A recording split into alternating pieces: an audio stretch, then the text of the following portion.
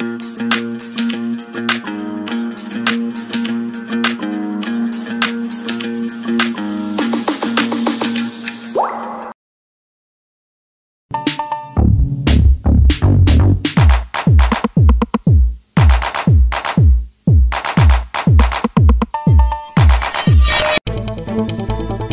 very good morning.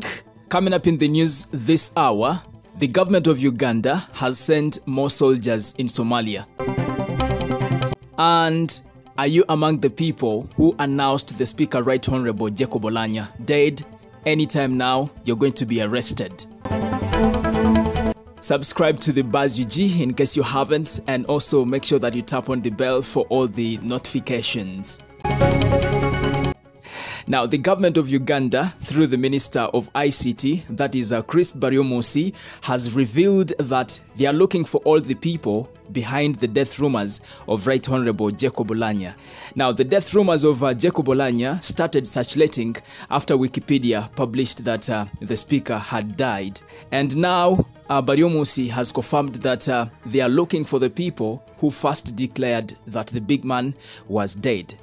But other people have suggested that instead of arresting innocent Ugandans, it's better you look out for the hackers of Jacob Oulanyah's Wikipedia, because that is where everything started from. And by the way, other people are still demanding for proof confirming that Right Honorable Jacob Oulanyah is still alive.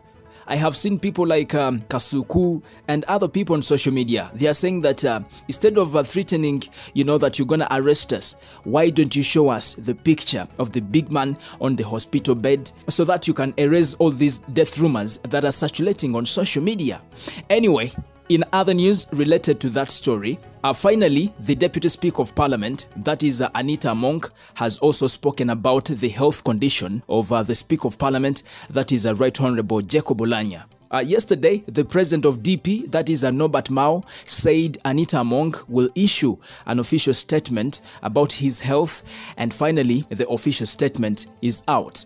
Actually, Anita Among says that the Speaker, Jacob Oulanyah, is still receiving medication, and we need to thank God because he's responding to treatment under the close attention of his doctors. But also, she called upon all Ugandans to respect his privacy and that of his family. Yes, so that is what is coming from the Speaker's camp.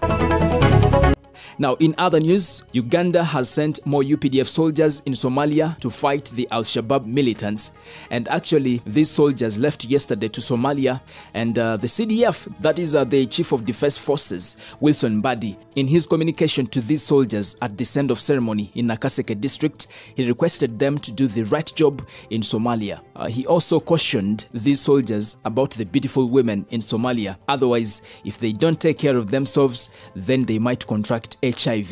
We all know that Somalia is one of the countries right here on this African continent that has beautiful women. So he cautioned them that when you get there, make sure that you concentrate on your job, not concentrating on the women that are in Somalia.